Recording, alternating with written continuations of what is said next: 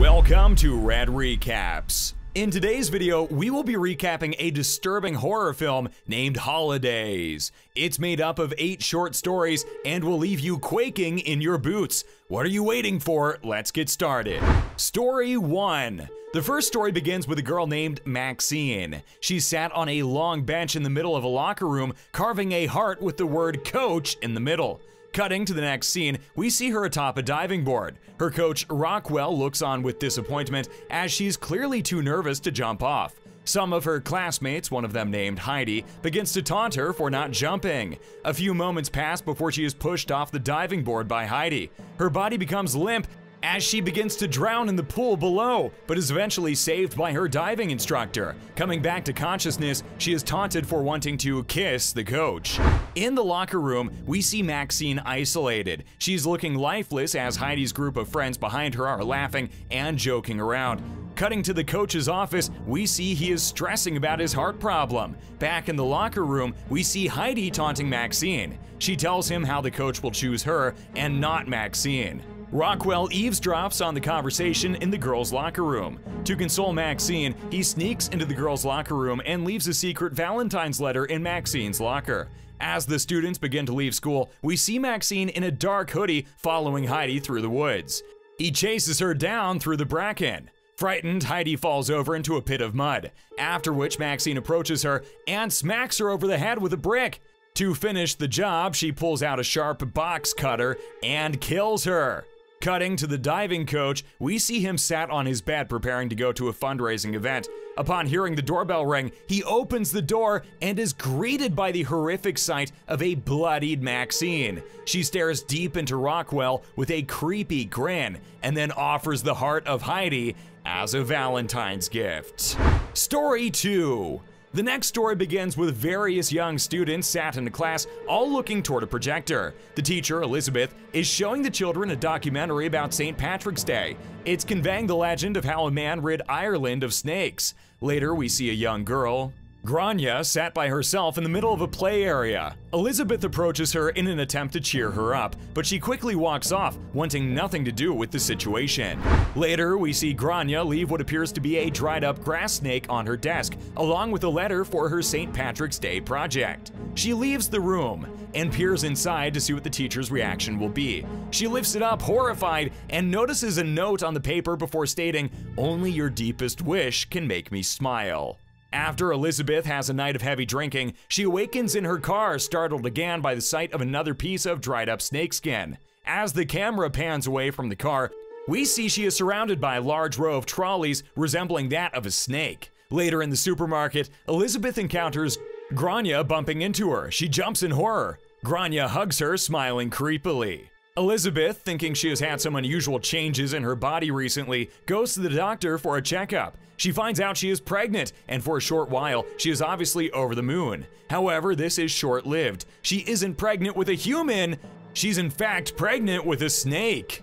Cutting to the next scene, we see Elizabeth sat at her desk, marking various work from her students. She eventually begins to mark Grania's work and is horrified at what appears to be a drawing of her giving birth to a snake. Upon seeing this, she projectile vomits a thick black sludge all over the table. Looking up at Grania, she notices that she is giggling at the situation, which is obviously rather odd, seeing as all the other kids are screaming. In anger, Elizabeth stands up, walks toward Grania, and tells her to stop. She continues laughing, so Grania slaps her across the face, and even then, she continues laughing. The film cuts to a year later. It's evident that the snake has gotten bigger inside of her, and as a result, it's clear her behavior is changing. Being a devout Christian, she refuses the advice of her family and decides against getting an abortion. As her pregnancy date gets closer and closer, she begins wearing odd, old-fashioned style clothing.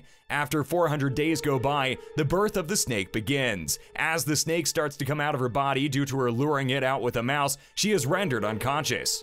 Later, we see Grania and Elizabeth walking through a wonderful piece of grassland. She's led to a mysterious man. He turns out to be the father of Grania, the leader of a cult. It also becomes clear that he had intercourse with Elizabeth, causing her to give birth to this snake. She accepts her status into the cult, and after looking at her newborn snake, swears to treat it like any other child. Later, we see that a nun has replaced Elizabeth as the teacher. Grania gives her, as she did Elizabeth, the same card with the dried up snake skin on it. The next story begins with a mother tucking her daughter into bed. Because Easter is just around the corner, the mother lets her know that the Easter bunny will be coming tonight to give her chocolate. After being told that she must be asleep when the Easter bunny comes, she begins to get frightened. The mother helps calm her down by reminding her of the importance of the Easter bunny in relation to their religion. After not being able to sleep, the girl goes downstairs to pour herself a drink. As she's glugging her drink, it's clear that something is moving behind her. Hearing odd noises, she begins to investigate, and upon entering her living room, she sees a cute baby chick. But upon further investigation, she spots a horrible human-like bunny. Terrified, she tries to run away, but before she can make it to her room, the disgusting-looking creature stops her in her tracks and tells her that now she's seen him, she has no choice but to take his place as the Easter bunny. Eventually, the bunny makes her close her eyes and forces her to consume an egg, which ultimately morphs her into a bunny. The mother awakens and begins looking for her daughter. Unable to find her, the story ends. Story 4. The next story begins with a character named Kate. She is in a doctor's office complaining about how she is continuously getting pregnant even after the use of multiple levels of protection. The doctor becomes convinced that she has no control over her status of fertility, and as a result, advises her to go to a fertility camp that her sister runs. Arriving at the camp, she's surrounded by women who have the opposite problem to her. They cannot get pregnant. As she begins conversing with another woman, Kate tells how she's continuously getting pregnant. Irritated and feeling disrespected, the woman walks off. Later that night, in the middle of the desert, Kate is seen attending a ritual, during which a creepy old woman approaches her and exclaims how she's a gateway. Frightened by the whole ordeal, Kate tries to leave. She is ultimately forced to stay and made to partake in an orgy with the other women and a man. She enters a state of paralysis, and in the next scene, we see her wake up. Lying in bed, she's greeted by one of the women. She tells her that everything is okay and that she will be looked after. The woman also lets her know that there are witches who need her to get pregnant for them. Later, she attempts to escape from the witches, but miraculously, whilst running off, she enters into labor. The witches attempt to help her give birth, but they are horrified by the sight of a huge adult-sized arm appearing out of her. Story 5. The next story begins with a character who has just arrived home from her work as a teacher. Before she makes it to the front door, she is confronted by a package which is apparently from her father. Confused, due to the fact that she hasn't had any converse with him since she was a child, she opens the package and finds a cassette player with earphones. After listening to the tape, she is surprised to hear that her father wants to meet her in the spot they used to play out when she was a child. This confuses her. She's conflicted as to what this all means due to her mother telling her when she was younger her father had died. Ultimately, she decides to make her way to the spot her father instructed. With the cassette player in hand, she realizes that the tape was recorded when she was a child. This is made clear due to her hearing her own voice in the background. Eventually, she approaches the spot. It's an odd abandoned building which she remembers going into when she was younger with her father. Through the cassette player, her father professes that he is sorry for leaving her that day, but promises they'll get a chance to meet again now. As she makes her way deeper into the building, the scene cuts to the driver's seat of her car, where we see her mother is trying to ring her. Wandering deeper into the abandoned building, she approaches a mysterious room. As she enters, she sees a dark figure. Horrified, a bald, pale figure appears. She drops the cassette player, screaming, with the final pieces of audio stating, "Together." Story 6. The next story begins with a character named Ian. He is effectively a pimp running an online sex cam service. As he arrives home, we see 3 girls, Holly, Bree, and Serena. Serena is in tears because she's been called horrible things by a client online. In response, Ian asks them why they aren't working. One of them exclaims how it's Halloween, so they shouldn't have to work. After Ian verbally abuses them, the women let him know that abusing 3 women is a bad idea because it can create a coven. Ian, angry, tries to force himself upon Serena. One of the girls thankfully knocks him out from behind, and when he awakens, he's in a room only with underwear on. To his horror, he finds out over chat on a laptop that the women have superglued a vibrator up his ass, which is connected to a car battery. The laptop has a live feed, which the women have access to, and over chat instruct him to show them his vagina. Confused, he rips off his pants thinking that's what they want. Disappointed, the women slide him a knife under his door, after which they turn the car battery up to full power, effectively killing him.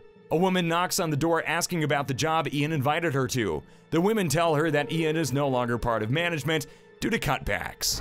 Story 7. The next story begins with a character named Pete Gunderson. He's banging on a shop window in an attempt to buy the last remaining pair of virtual glasses for his son. Unfortunately, somebody else has already picked up the last box and has paid for it. As the man leaves, Pete begs the man for glasses, stating he will give him double the amount for them. As Pete walks off, he's startled by the sight of the man who bought the glasses having a heart attack on the floor. Having to make a choice between stealing the glasses or saving the man, he decides to grab the glasses from his car and makes a run for it, leaving the man dead on the floor.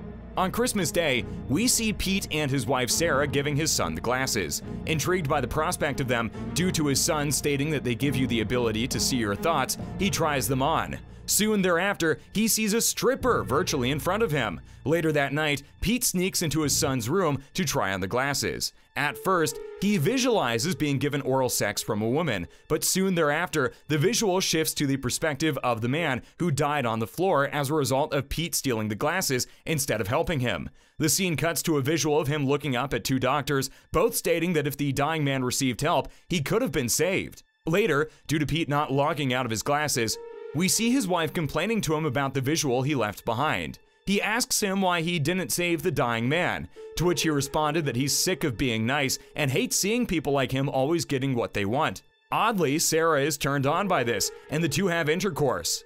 Later, Pete tries on the glasses again. Sarah, forgetting to log out of them, had left behind her visual. To Pete's horror, the visual shows Sarah torturing and killing her boss due to not giving her a bonus. Story 8.